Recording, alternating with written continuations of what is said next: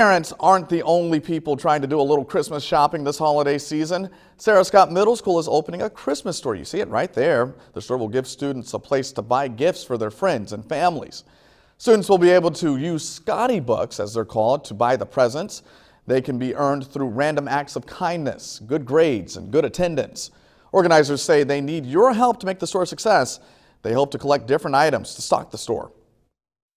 Every year, everyone looks forward to going to the Christmas store, spending their Scotty bucks, getting to buy things for their families, and it's a really great opportunity to be able to buy things for your families if you don't have money. Students will be able to make purchases at the Christmas store the week of December the 10th. If you'd like to help, donations are being accepted. Organizers are asking for items like toys, clothes, hygiene products, and Christmas decor.